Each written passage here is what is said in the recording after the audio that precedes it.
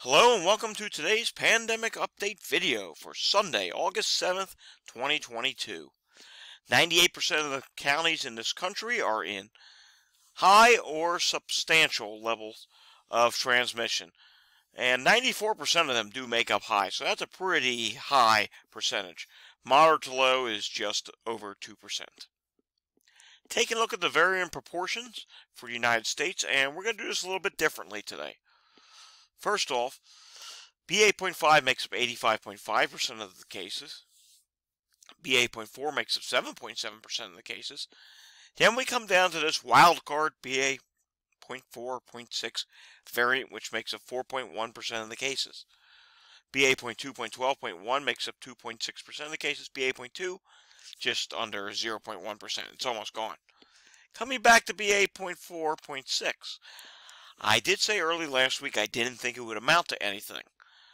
I'm taking that back now. I think it will amount to something now. Something very interesting is happening with this. And if we switch to region 7 of this product, which would be Iowa, Kansas, Missouri, and Nebraska, watch what happens. You're going to see completely different numbers in this little region. BA.5 there is 77.2%. But then we come down to BA.4.6, and look at this. It's already 10.7% of the cases in this area. So it is gaining ground, and it's something we're going to have to continue to watch. BA.4 is 9% of the cases, BA.2, 0.12.1, 2.9% of the cases, and BA.2, again, almost non-existent. Switch to another region. I believe, here we go. Region 3. Check this out. And region 3 would be Delaware, District of Columbia, Maryland, Pennsylvania, Virginia, and West Virginia. Look here. 83.4% of the cases are BA.5, BA.4 is 7.7%. But then again, this wild card BA.4.6, it's already 5.6% of the cases. And mind you, prior to last week, it was 0% of the cases everywhere. It might have been listed as one of the other variants, but for the most part, it was non-existent. And now all of a sudden, it's starting to come into the picture. So it's something we're going to have to continue to watch. And I do think there is a possibility that it becomes a future variant wave in this country, perhaps by the end of this month. I think it could be our next wave. And I'll show you why as we get into the data. First of all, here, taking a look at today's cases. 12,446 new cases. It's low because it's Sunday. Not many states report on Sunday. 11 new deaths added today. 120,358 tests conducted in the last 24 hours. That's horrible. But mind you, not many states reported today, so there's your reason for that. Hospitalizations are continuing to drop. That's a good thing. 42,455 in the hospital today. That's down 545. Currently in the ICU, 4,872. That's down by 100. National map, you'll see only the far northern states are really where we're seeing any kind of a rise. Oklahoma is seeing 3% up, but that's pretty much flat. Alaska is also up. But look here at Iowa, up 23%. And remember, that's one of the areas that have a higher proportion of that BA.4.6 variant. So something very interesting we are watching. Taking a look at the reported cases, not many states today. New York, 4,770 cases. New Jersey, 2,611. Arkansas, 486. Puerto Rico, 4,163. Connecticut, 416. And that's it for today. Taking a look at Walgreens, it continues to show interesting things. First of all, the national positivity is 36.9%. If we zoom in on the chart over here, you will see that the positivity is pretty much flat. So though we are past peak on the BA.5 wave, the positivity at Walgreens is not really dropping. And if anything, when you look at all the states on this map, you're starting to see some more lighter shades of red and even some dark red starting to pop up, meaning that there are cases starting to rise again in some areas, at least at Walgreens. And some of that could be because of the BA.4.6 variant, which I find to be very interesting.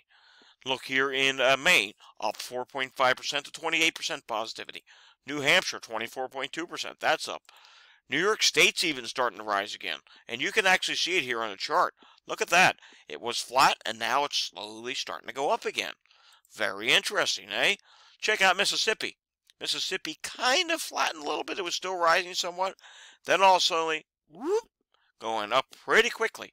42.1%. Same could be said for Wyoming, although Wyoming is starting, it has leveled off, and it's dropping now. And if you notice, Wyoming's one of those places where it's up, down, up, down, up, down. And you look here at the Dakotas, you're seeing, oh, bright red, Sturgis, the ride to roar, the COVID. Coming over here to Texas, Texas positivity today is at 43% on the Walgreens map. Texas positivity on the state level is 29.39%. And taking a look at hospitalizations, oops, wrong one. Hospitalizations, 3,490.